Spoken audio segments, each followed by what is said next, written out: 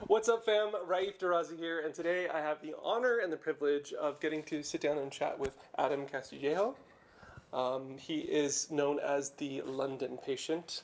Thank you so much for agreeing to have this chat with me today. Thank you for having me. I'm so delighted to be here in LA having a conversation with you. Yeah, It's great. I mean, you have such an insanely busy schedule. I know you do. You're here for like 2-3 days. Yeah, 3 days. And you managed to carve out 3 hours just for me, just for this. So I really, really appreciate it. Yeah, it's my pleasure. I think it's important to kind of keep the message and to continue your work and to continue, to express my message. I think, yes, great. Yeah.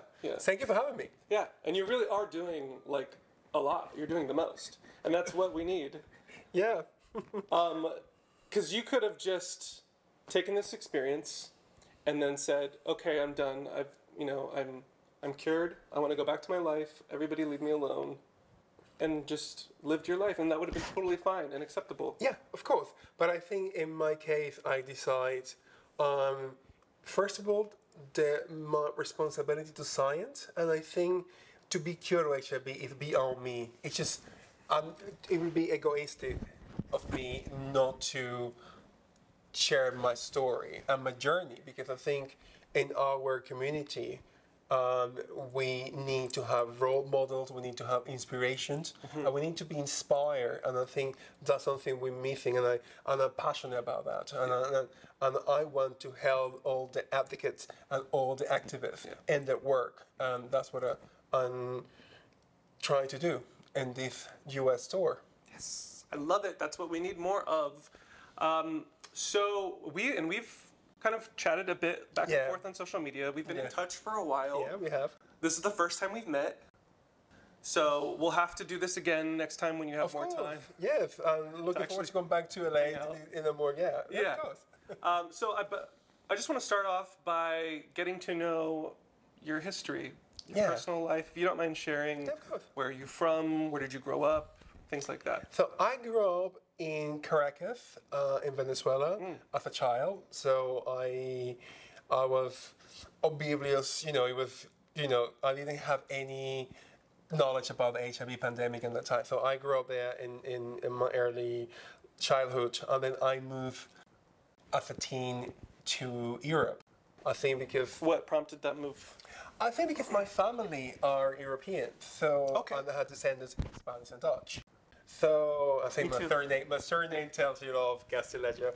I was born in the Netherlands. Oh, did you? Yeah. Oh, wow. Utrecht. Utrecht? Yeah. Okay. So my family is from Amsterdam, and then some of them are from the islands, from the Dutch islands. So it's kind of like connection with Venezuela. That's why my family, my grandfather moved from the Dutch islands to Venezuela in the 1940s. That's when that's when I'm born in Venezuela. Spraak je Nederlands? Nee. Klein beetje? No. It's a shame. That's all I know. I'm ashamed. That's all I know. I'm sorry, guys. No worries. It's so shameful. I'm in the same boat. I shoot. My granddad told me, no, you don't need to speak Dutch. You need to speak English, and that would be better. But now, going back to Holland many, many times, I feel the need. I need to learn my language. Yeah.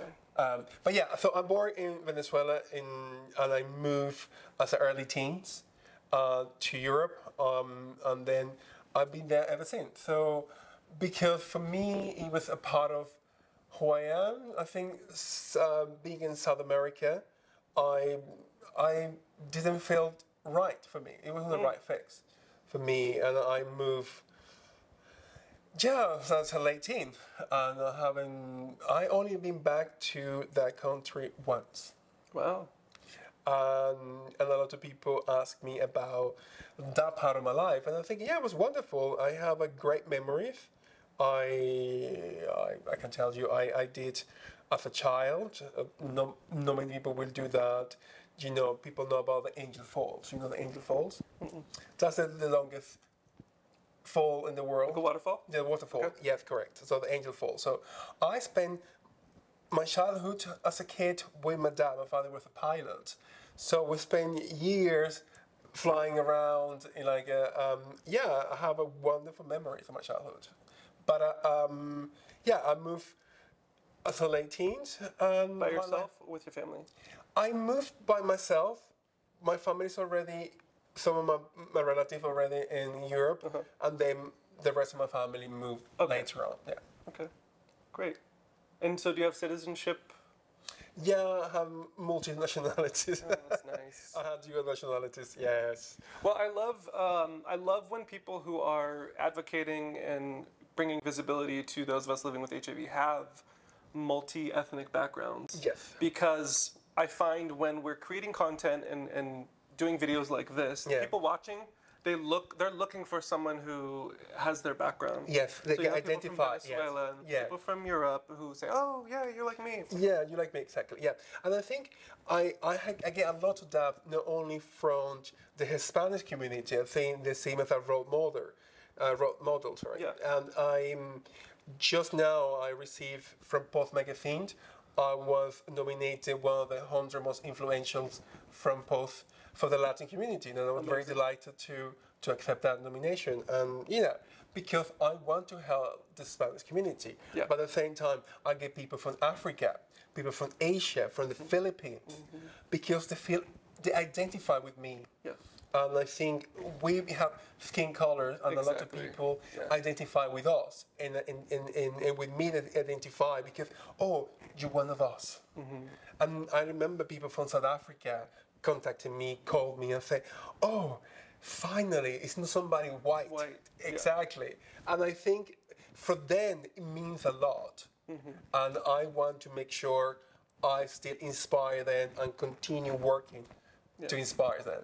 And to feel, because people contact me and say, oh, Adam, how you feel? And I'll say, listen, you're going to find a cure. We're going to find a cure for you. Wait, don't lose your hope. Yeah. And growing up, what were you interested in? Did you go to school? Did you? Yeah, I went to school. I went to a private school, and I was lucky enough to do that. And I think looking back, I wish I had better kind of guidance from the school system, because as a kid. And that's still in Europe? No, that was in South America. I think that I wish I had a better. Just in my late teens, I was very direct. But as a child, I think I wish I had more elementary. I wish I had more guidance like you have in Europe. Kind of get direction with that. I want to be an architect to begin with, and then I thought, no, I don't want to be an architect. Or I want to be. I think in my side, I have to be. I inspired to be my family trait. My father was a pilot, and my granddad a pilot too. So it was a family trait. You have to become a pilot, and I didn't. So I'm sure that went well. It went well, but yes, I think that was the dream for them to be a pilot. But no, I think my childhood it was a normal one, like I expected, like any other child, living in a middle class upbringing, and that was me as a child. And what about when you moved to Europe, to the Netherlands? I moved actually to Denmark. Oh, okay. Yeah, my best friend is Danish, and then I moved to the. I decided not to move to the Netherlands to my family because you wanted some independence. Yeah, I want my independence. Exactly. And Europe is small enough that if you go to another country, you're basically a couple hours away. Yeah, you can go there. Yeah, exactly. So I decided, no, let me do something different, and I moved there. And I had the choices to move to Spain because I speak Spanish, to go to England because I speak English, or to go to Holland because my family. But I think in my case, I thought, as a teenager, what do you want to do in your life? London is the best. And I think for me, proud British man, I felt like that was the right goal for me. Did you go to university? I went to college in England. Yeah. What did you study? I went for culinary school, so I'm a professional chef. So, so I went to uni to study that for a couple of years. Yeah. Wow. Okay. So I'm a chef at Trey. Very cool. Yeah, I want to, being the chef, I want to now incorporate in my lifestyle now to help people how to be healthy because I'm Nutrition. a transplantee, nutrition's wife, because I'm a transplantee, recovering from cancer, about HIV, I love healthy. that. Yeah. So I will do that in the future. So that's something coming later. Good. Okay, so before you were diagnosed with cancer, Hodgkin's lymphoma, Yeah. you were diagnosed with HIV. Yeah. When did that happen? What was the circumstances there? So I was diagnosed in 2003 in London. I was in a relationship, and I think that was important to kind of know your status. And I think in Europe, I think it's that consciousness about know your status, and I went to have a the test, and the result, and I was shocked when I get a positive result. So you had already been in a relationship in this relationship for a while? No. We were embarking. And so you decided to go get a test. Okay, gotcha. Yeah, because I think being in the North European mindset is kind of very well. If you're going to embark in a relationship with, I really suggest to people to do that. Yeah. If you're going to embark in a new relationship, know your status. Yeah. Do it together. Do it together, because you're going to embark in that relationship, and that's really important to do that. And a lot of people don't do that, and it miss opportunities because you don't know if you are transmitting somebody. So in my case, I was diagnosed. That was very tragic for me. At that time, there's no PrEP.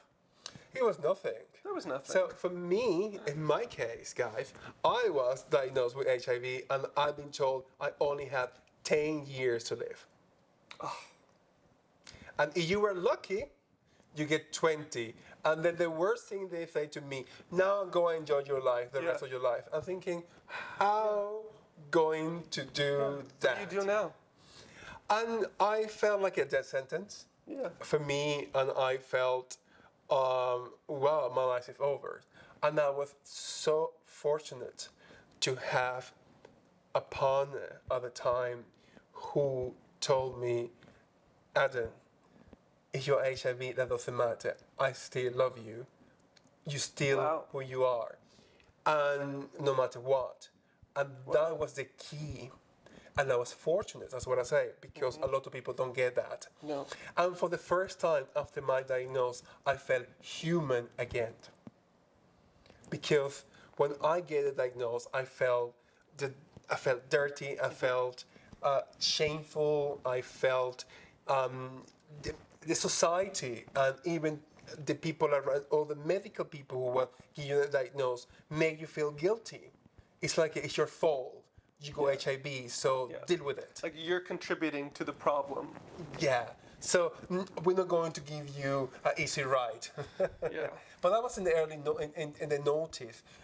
Let's bear in mind, we just came out from the 90s when if you have a diagnosis, you will die. Yeah. Basically. So we were a step forward, but I have to endure like telling me you're going to die. Yeah. The medical community didn't quite catch up at that point. No, it's 2003. We just came out of the 90s. Yeah. And we were just fighting for medication. We were fighting to have good treatment. So, to tell somebody at that time, you're going to die, and then they tell you next sentence is go and enjoy it. Do you know what your treatment was at that time?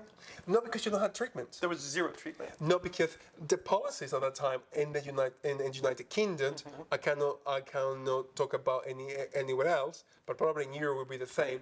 We have the policies, if you are HIV now, you don't need to have medication until you drop into a certain level. I remember that. Which we don't do that now. Yeah. But that was known at that time. Yeah, for the folks at home watching, there was a period where when you were diagnosed, you were not immediately put on treatment, presumably because the treatment was more toxic. Exactly. And so there was a higher risk to put you on medication, so they would wait until you were ill. You were really ill, like AIDS, before they would put you on treatment. Which is crazy today to think about it. Yeah, it's crazy. But that was the evolvement. That's what the HIV treatment evolved from there to where we are now. Yeah.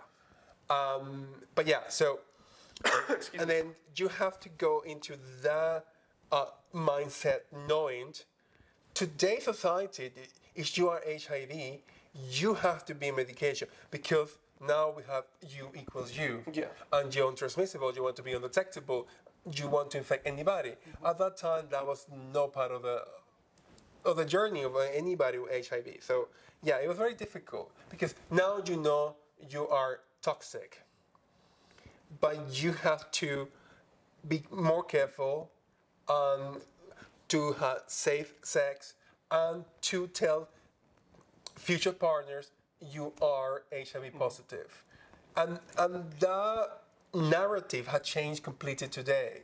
Now we have medication. As soon as you're being diagnosed, you enter medication, make sure you're undetectable, and that is huge changes from that. Absolutely. So you were diagnosed. Fortunately, you were in a relationship with a very understanding partner and supportive.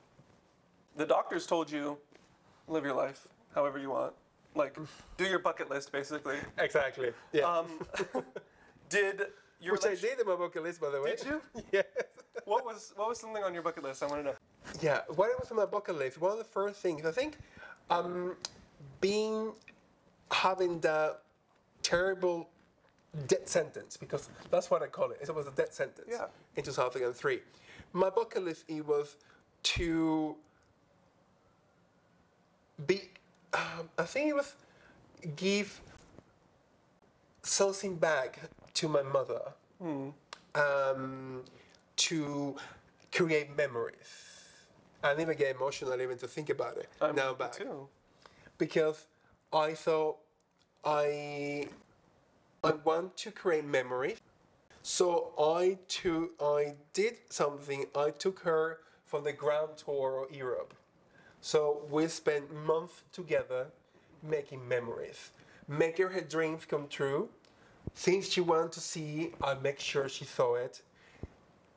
And then to remember one time I think we were in Madrid, and I was looking at the balcony in one of the hotels we stay, and she looked at me and she said to me, "Are you okay, son? Because you sound with a lot of sadness.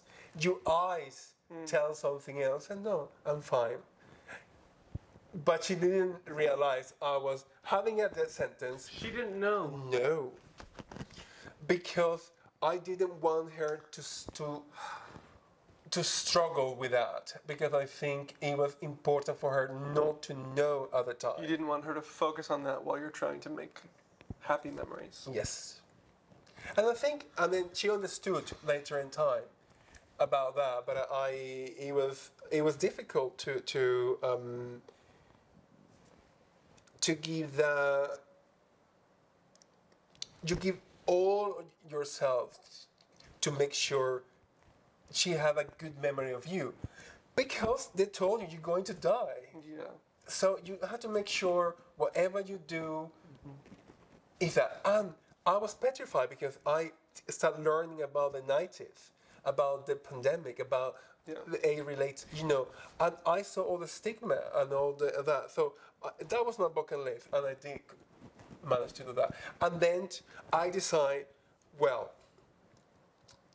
as I say, I was fortunate enough to have a partner who was able to help me, and I decided, well, I want to live the best life. So I decided to be very healthy, training, exercising, cycling, running, gym, having a healthy life, no alcohol, no smoking. Wow, really? So I am embarking on that journey of self-discovery, enjoy my life. I'm a keen skier, so I enjoy my skiing. I'm a keen cyclist, let's enjoy my cycling. I'm allowed to travel, let's travel. So that's so interesting to me, because I feel that so many people would say, "Oh, I'm going to die? Okay, well then, who cares about my health? Who cares about my body? I'm just going to party, and I'm going to drink, and I'm going to trash myself because I'm going out anyway." I'm going to press that self-destructive button there. No, exactly. I didn't know. I did the opposite. Yes. Because I think I have in me, that I want to live. I don't want to die. I don't want to. I don't want that diagnosis to just eat me alive. Yeah. But at the same time, right, the HIV treatment, it was changing.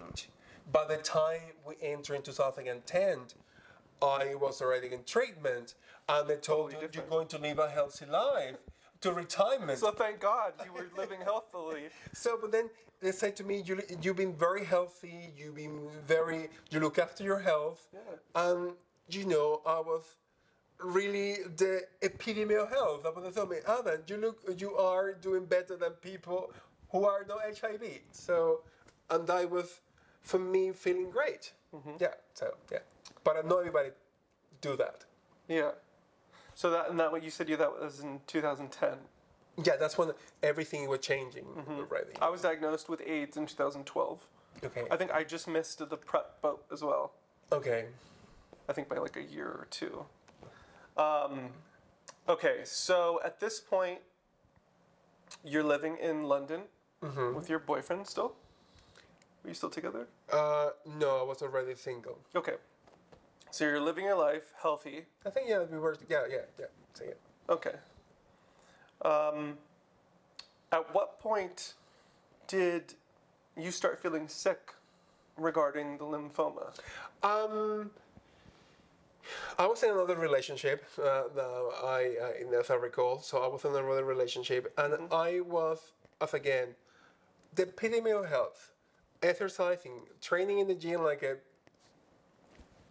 crazy one, every 4 or 5 times a week, cycling, running, skiing, eating super healthy. Yeah. And I did not feel anything. And that is one of the reasons why I'm passionate about talking about cancer and HIV, because in our community, we don't tell HIV patients you are 3 times more likely to have cancer. And we don't I did not know that. And we don't tell people that. So, this is a tangent, little side note, but I just got back from San Francisco. Yeah. With the Hope Collaboratory, Patricia, Yes. Yeah. And talking with scientists and researchers, I was talking to a scientist who was talking about HIV proteins in the brain that even when you're undetectable can impact your brain function and can give you a higher chance of dementia. And I told him, this is my issue with the medical community, is we are told either they're completely uninformed and they tell you, you got to watch everything, you could be at risk of dying, or you get the opposite where it's just like, you can live like anybody else, you're just fine, you're just normal, you're going to live a long, healthy life, you have nothing to worry about. Neither of those are true. Yes. It's somewhere in the middle, and I think we're at a place now where we can start being a little more honest about the complexity of what it means to live with HIV, including, I had no idea. I recently... I learned that in the hard way by the doctor, harshly telling me, the nurses and doctor, well, what you expected? You're HIV. You're 3 times more likely to get, that's news to me. News to me. Yeah, and a lot of the community doesn't tell that to people. We are 3 times more likely to develop cancers. I just had a conversation with someone who reached out to me and said, we're doing a campaign for those who are immunocompromised with a focus on skin cancer. And I told her, I don't know if it really applies to me because I'm undetectable. There's really... It do apply to you. So we're like, okay, sorry, I can't help you. We both were like, okay, well, thanks for trying. See you later. Good luck. It do apply to you. Here we are. Well, if you're watching, let's reconnect, please. Yes. Check yourself because you can get cancer, guys. So these are the nuances that we need to talk about now. Yeah. Because now, as a community, we're aging, we're growing with the virus, and we need to know all of these things that we need to be aware of. Yeah, because in my case, I was living a healthy life. Yeah. So it was not suspected because I have a healthy lifestyle, Doing not everything to right. develop cancer. But because you are HIV, the likelihood, genetically, of course, genes and for your background, that will help, that contribute, your lifestyle will contribute about to have cancers. But it's there, that percentage is there, and people don't talk about it. I learned it through the medical team telling me, well, you should know this. Nobody talk about this. Nobody. Nobody talk about it. I've never heard that. Yes, and when you hear it sitting on the table, and with the doctors and nurses telling you that, you're like, oh, why nobody told me this before? Why nobody saw it was relevant to tell you that? Because they are thinking, you to worry about HIV, don't want you to go back, you're going to worry about the next illness. Yeah. And trying to live a healthy life without, which I applaud and I support 100%. However, I think it's important to kind of highlight if things underline that underline. Sorry, hold on, just farted.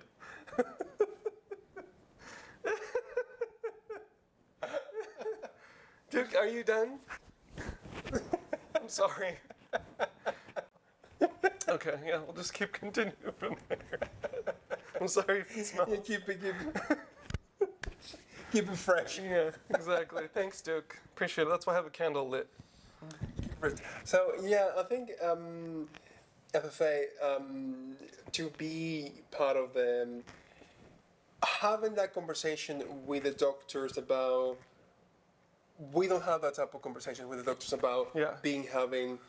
You had your HIV and you want to live a healthy life, and I support and applaud and 100%. However, and I think we need to kind of have different conversations about the implications of being HIV and immunosuppressed, what it's done to your body, and to be vigilant. I think it's about to be vigilant. Yeah. Not everybody will get cancer, but 1 in 3 people will get cancer in their lifetime, and we don't talk about that. And it's always my fundamental belief that education is empowerment. It's a key, yeah. So you can withhold information, and that works to a certain degree to protect people. But at a certain point, I think in the long run, educating people is way more powerful than using fear or withholding. Scapegoating, yeah. I think people, we live with fear, and I think It was, in some ways, it was necessary during the 80s epidemic to make people realize people are dying. This is important. You need to be aware. We're not in that place anymore. No, and I think you were diagnosed in 2012. Compared to 2002, that was a way 360-degree difference.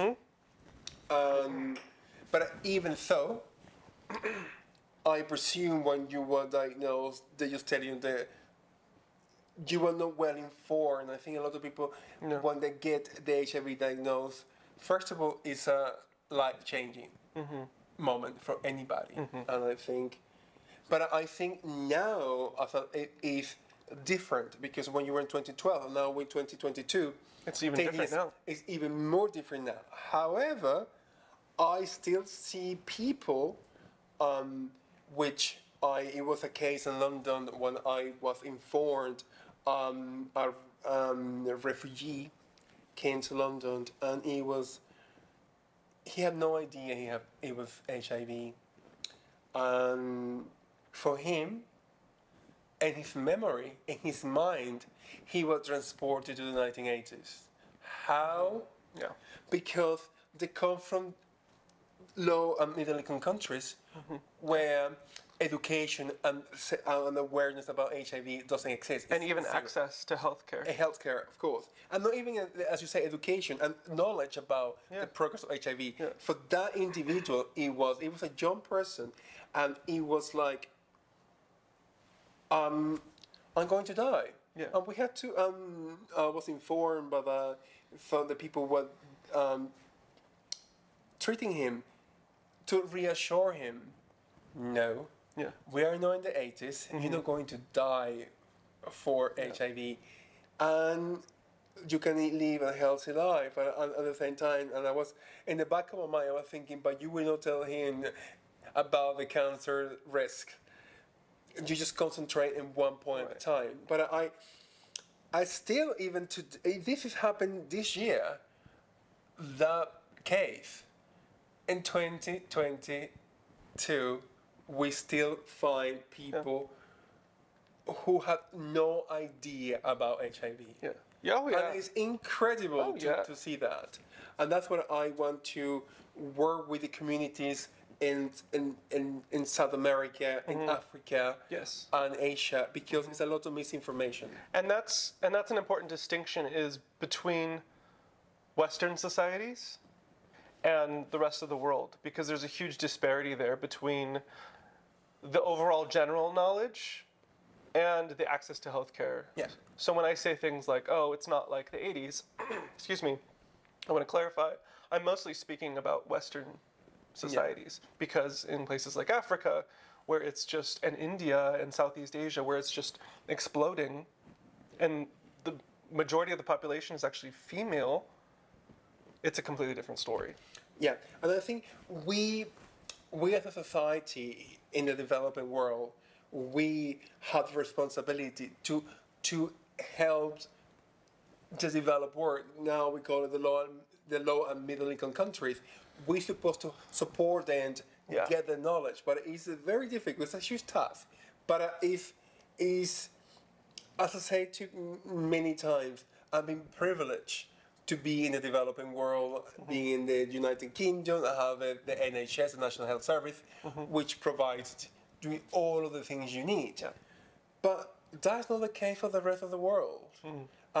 Here in the US, it's different. You have the healthcare assistant, but in Africa, hopefully in the coming months, I'm going to embark in a tour in Africa to tackle misinformation. To tackle about the key issue about knowledge about HIV. So let's get to the big topic, which is you are cured of HIV, correct? How did that come about? How came about if hard journey and with a lot of twists and turns to get into that. So in 2015, I was diagnosed terminally ill, and I was sent to a hospice to die. Well, because my cancer, it was incurable, and there was no way to treat it. I spent the whole time. so I'm sorry, but this is the second time in your life you have been sent off to go die, essentially. Yeah. How did that feel a second time? You feel like, it's like, no, I am not. You're not telling me I'm going to die. You didn't have like a why me? I think I did that in the beginning when I have cancer. I had kind of felt pity. Oh, why me? Why me? In the beginning, but then I realized no. And I think one distinction I want to mention to you, when I had the HIV diagnosis, I was given. So when you have HIV, you have hate from everybody around you. Stigma, you're shameful, it's your fault. When you have cancer, it's not your fault. Yes. The support, the love, the caring, and it was overwhelming. And I want to tell people, it's still a human disease. Both HIV and cancer, a human disease, they deserve the same love and care and understanding. And people don't do that. And that's something I'm very, really keen on. That when I was diagnosed in 2015, I was given that terminal diagnosis. Yeah. I was going to die. I didn't realize I was being discriminated. What do you mean? Because I was HIV positive man, having cancer. So you're saying that they gave you a terminal diagnosis because of your HIV status? Because, not simple as that, because when you are an HIV patient and you have a cancer, the choices for you are limited. Because it's not enough data about treatments, it's not about research done, and the easy route is to we have no experience Instead of trying. Instead of trying. Experimental. Yeah, yeah. Wow. So my new medical team, which I go in touch, they were willing to risk it. But they told me I only had 10% chance of survival. Wow. I got two choices. Die in a hospice or that 10% chance surviving. That was no-brainer. Where should I go for? So when it was a complete straight answer. It's not as if the 10% didn't come with its own risks, or not just risks, but like it wouldn't be a pain-free process either. No, they told me, Alan, this is going to be very difficult, but we're willing to try if you're willing to try. Yeah, yeah. And we went ahead. But when I realized that treatment is not available to our HIV community who struggle with cancer, it's not available. And why is that? Because it's not data. It's not. Doctor had no experience about it. Now we're getting better. Okay. But when I had the transplant, it's still a very, very new experimental because we try to replicate the Berlin patient, Timothy Rayburn, the late Timothy. So, and a lot of people before me has died trying. Really? Yes. Some people have died trying. Some people rebound the HIV. Oh, wow. So I didn't know that. It was a lot of people behind before me. So a lot of people they were successful. So I embarked in that journey knowing the risk. Yeah. And I know I could die because when you are HIV and cancer patient, the likelihood of complications is even greater because your HIV treatment has to work with your chemo treatments. And then I changed my medications in a regular basis because they have to change. So I have to endure HIV side effects and cancer treatment side effects together and combined. So imagine the noodle soup there all the time with different, you don't know which one is which. So I understand when the doctors are apprehensive to suggest that, but I feel like we need to make sure the doctors feel empowered and to suggest. And that you have the ultimate choice. Choices. No, doctor, I'd rather die and I'm at my hospice. But you have the choice. And I think if my willpower, my determination not to die, I will be dead today. Yeah. But that is because I did that. And to learn there was a possibility out there and I was not being informed. That was the biggest shock for me to understand that. And I want people to know that it happens because that was a positive discrimination. Right. Which is not because you've been discriminated, but in that way you know when it's very difficult to figure out that discrimination because it's a positive discrimination. So I want to champion that too because I think it's important. And it's not just with things like that, but even as simple as I get a lot of folks reaching out saying they want to be fit. Yeah. They want to exercise and they want to consider supplements and different things, and their doctor says no, nothing, no. We're not even you don't even have the option, you don't have the choice, we're not even going to consider it because you're positive.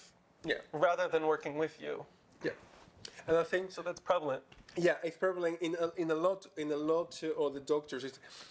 If you shouldn't embark on that, don't do that. It's going to, and I can see in a lot of HIV patients, every time when they are in their minds about, they're going to react to my medication. This is going to be, should I do it? Should I not do it? That constant pressure you go there is very prevalent today. And to be your own advocate, that takes a lot of strength and persistence and self-educating. Yeah. So not everybody can do that. People like, you're very strong and you're brave and you're persistent. Yeah. a lot of people are not that way naturally, and that's okay. Yeah.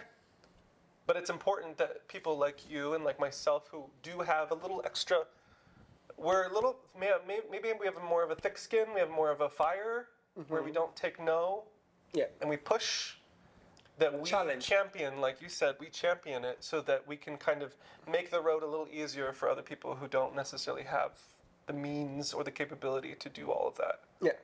And I think, because we have to give it the push, the kick to people, because we have to become role models for them and inspiration to people, because it's a way, it's a different way to see it, I didn't know this, so that is important to champion. And for me, as ambassador of hope, I call myself a global ambassador because it's working with so many countries around the world.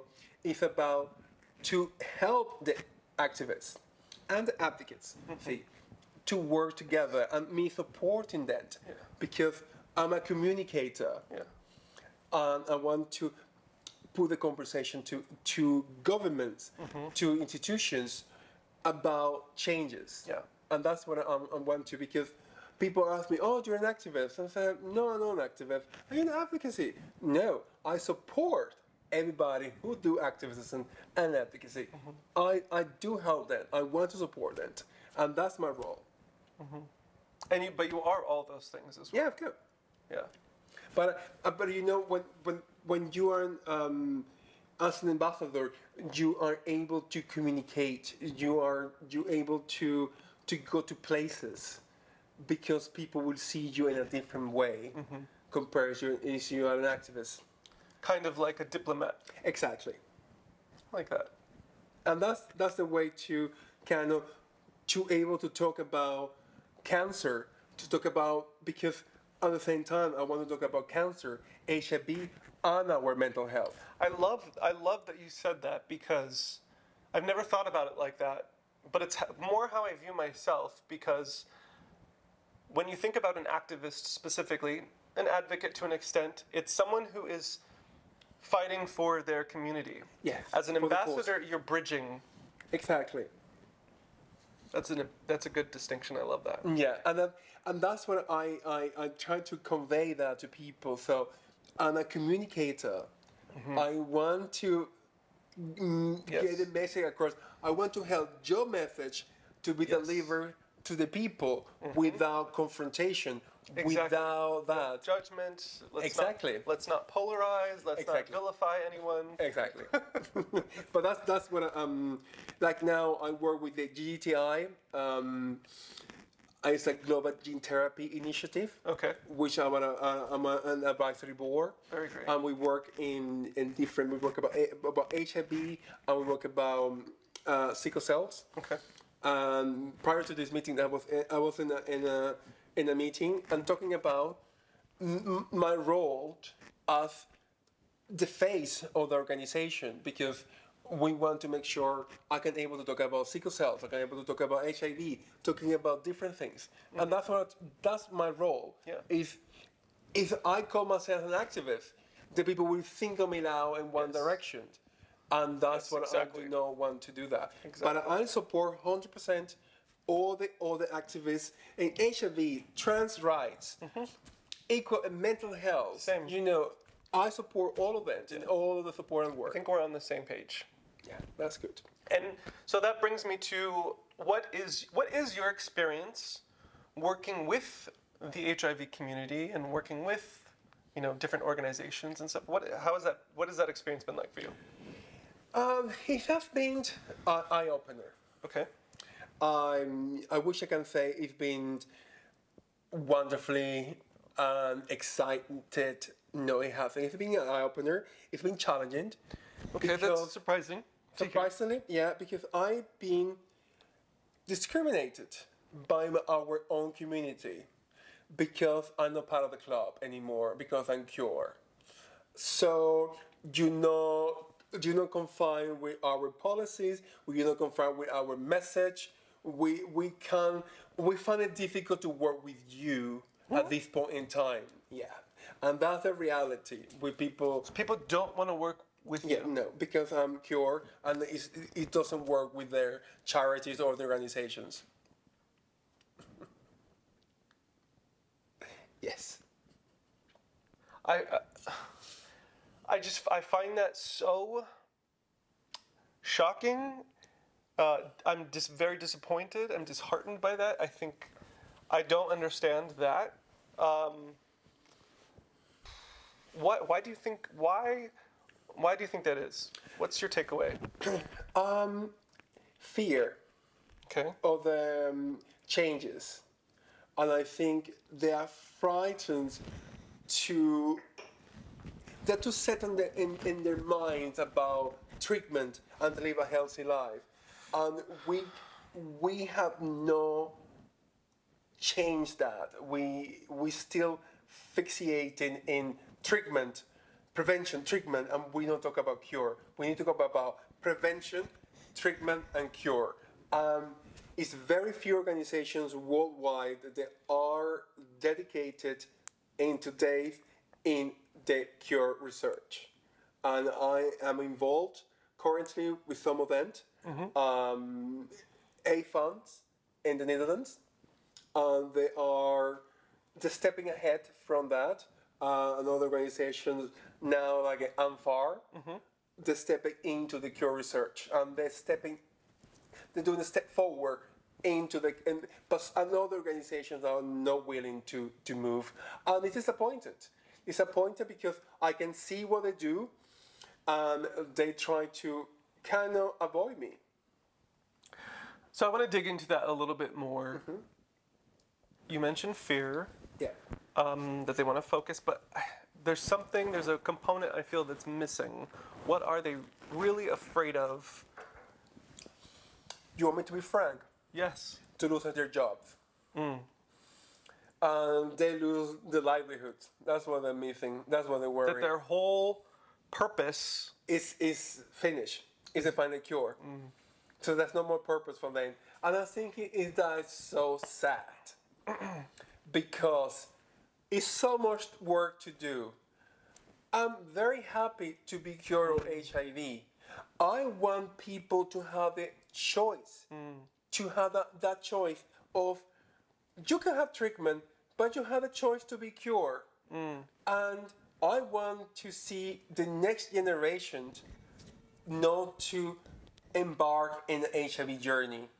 So you think on some level they don't even want the cure to happen? Yes, I have to realize sad reality of that. To realize some people don't really want that, and even they try to tell you they do, but really they don't. And for example, Wow. and yes, it's so. That was the biggest shock because I was discriminating being HIV man. I remember people telling me you don't want to be near me because I'm HIV person. But to be discriminating for the people who are in the same boat as me, Yeah. that was.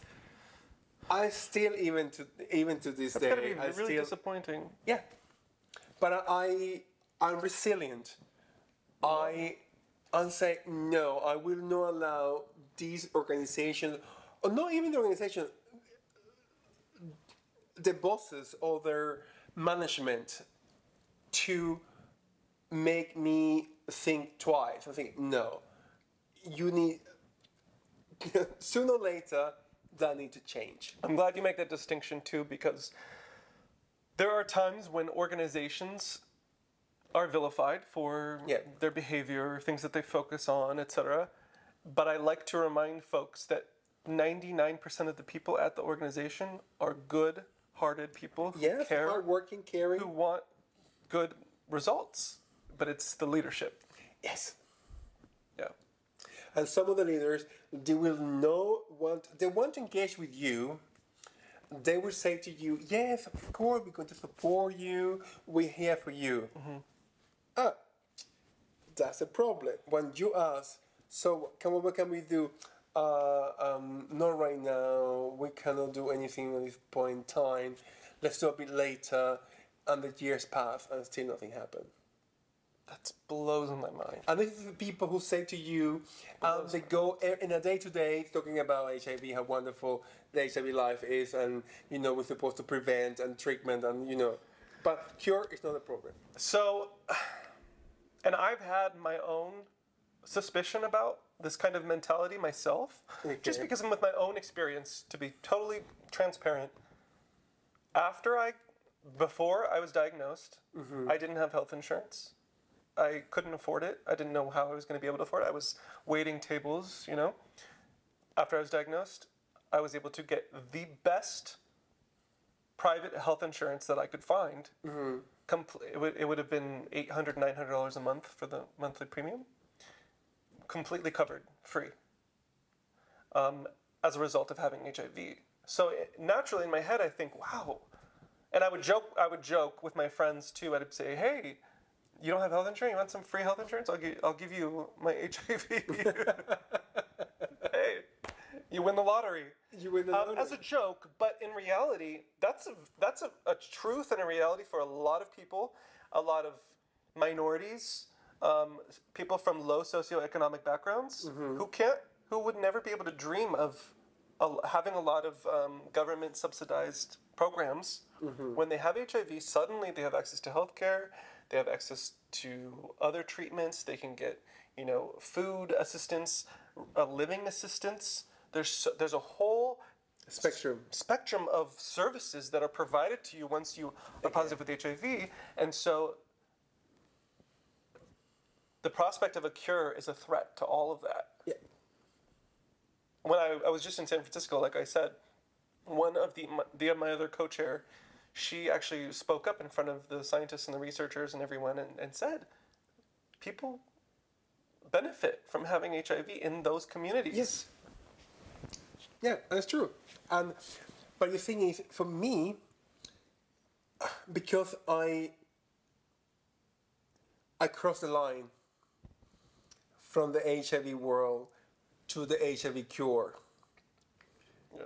And when you cross that line, and you thought you were going to be embraced and celebrate Completely. and instead A hero. Instead you go the door closed. Thank you, but no thank you. Wow. And then you're thinking, wow,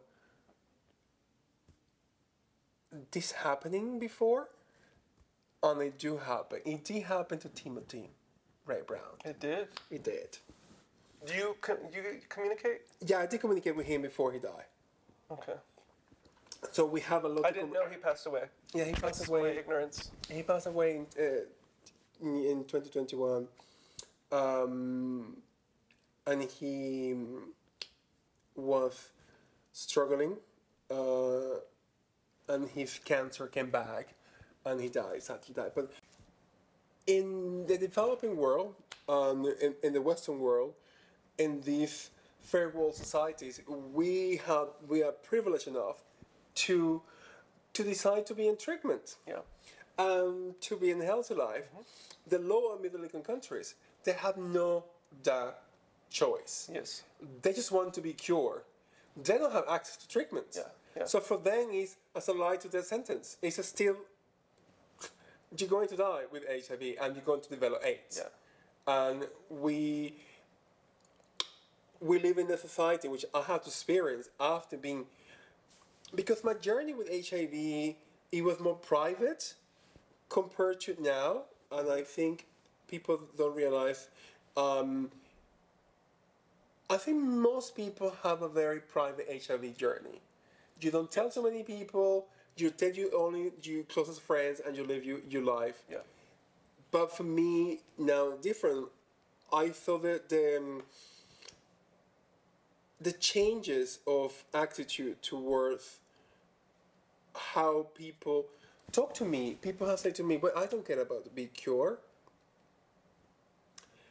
That's a very hard pill to swallow. A hard pill to swallow when somebody tells you, "But I don't care about When they the cure. say, what? I don't care to be cured of HIV. I'm in treatment. I don't care to be cured of HIV." Okay. That arrogance to even tell me that in my face.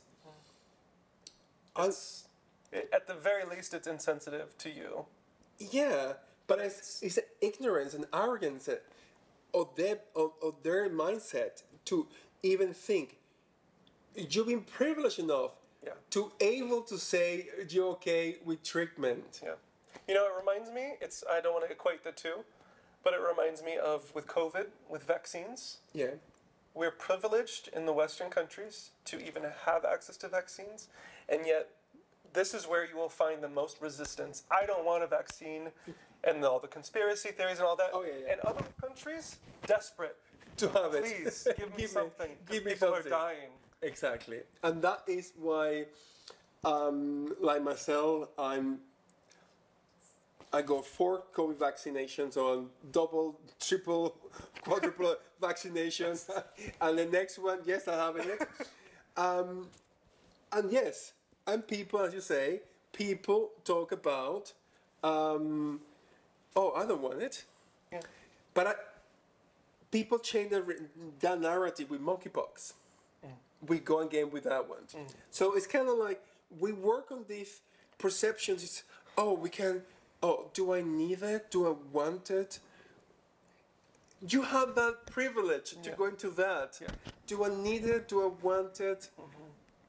People in the low-income countries, they have no choice. Yes. They will die for illnesses. Yeah. And then when I was going back to when somebody told me in a couple of months ago, well, I don't care. I live in a healthy life with my HIV. I don't need to be cured. I remember that table went quiet, silent, because how? You know, and this is something that I have a conversation with folks who watch my content is they're fixated on the cure. When's it going to happen? When's it going to happen? I'm going to be in a state of panic and desperation until there's a cure. And I say, live your life. Exactly. There's medicine.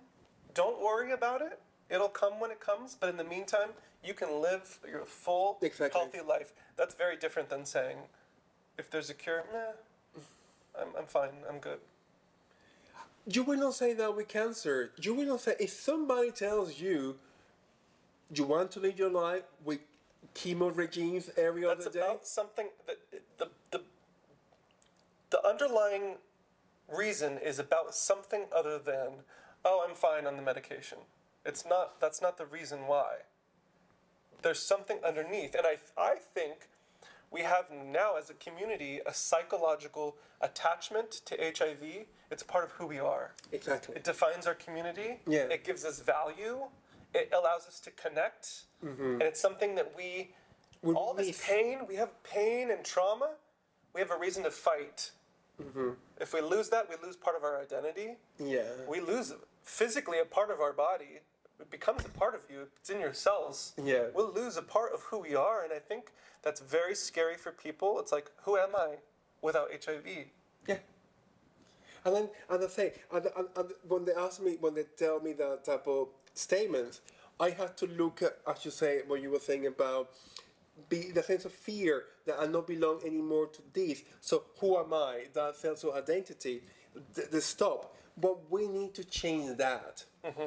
To say, even if you are cured, you will always will be part of the HIV community. Yes. And don't be afraid of the changes. Embrace it. We don't tell cancer survivors, oh, you're not a part of the community anymore. When you're a cancer survivor, you also are a be a survivor. cancer survivor. You carry the torch for the community. Exactly.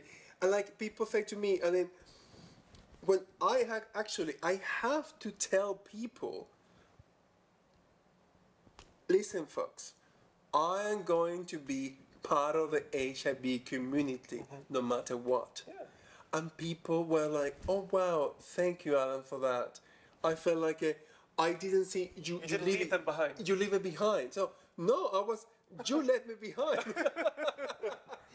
It was not the opposite around. You left me behind. And I said to people, I am part of the HIV community and I'm always going to be part. So don't be afraid of the changes. But changes will happen. Thank you. Well, we are Well, I feel like we could talk for hours, first of all, but we're running out of time. And so I do want to wrap. I need to wrap this up. You have a very busy schedule. I do as well. That's fine. Yeah. And so let's see. What's next? What is next for Adam, the London patient, is to change the narrative of HIV. Is to embrace my role as ambassador of hope, to change the perception of HIV, and to work with the researchers around the world and to find a more feasible and curable for everybody. And I think we have to look. I want to be in the front about life after HIV and beyond. I want to lead the way because we need to find the nurses, doctors, and people start understanding life after HIV. Yes. And your life doesn't stop.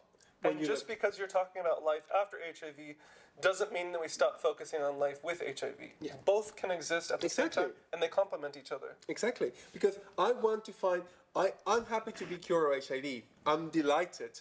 And as I say, but I want other people to experience that.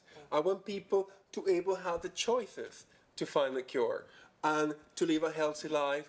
And one day, HIV is part of the history. It was a disease and is curable now, and people don't have to be so stigmatized, so discriminatory behavior. We still face it day-to-day life. And that's what my journey is, to change. It's a huge task, but I'm willing to embark on that journey. And it's going to take a lot of people working together. Yes. And I will say to people, don't give up on hope. I never did. So keep the faith. A cure will happen. So I know it's difficult to believe, no matter where you are, but cure is on the way. And I'm working around the clock with many research around the world to find a cure in different ways. We're getting there. We will. So don't lose your hope. Beautiful. Thank you. Thank you. Thank you for having me. Thank you for coming here. Thank you for having me in this lovely place. Wonderful. I hope that we can, in the future, have more conversations. Yes, of course. This is one of the best interviews I've ever had. Yeah, good.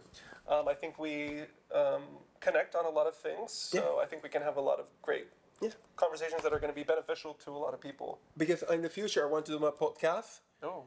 It will be the alphabet and me, because every letter, like H for HIV, C for cancer, N for mental health, the alphabet and me in my podcast. That's what I want to do in the future. Thank you. People who want to follow you, what you're doing, where can they can follow me at Adam London Patient in Instagram, at London Patient Hope and Twitter. So I'm online. They can in Facebook as well. They can find me Adam Castillejo. I'm there, and they can find me and follow me and see my journey. Okay, fantastic. Thank you. Thanks for having me. Okay. Thank you. Thank you. Okay, bye, folks. Bye.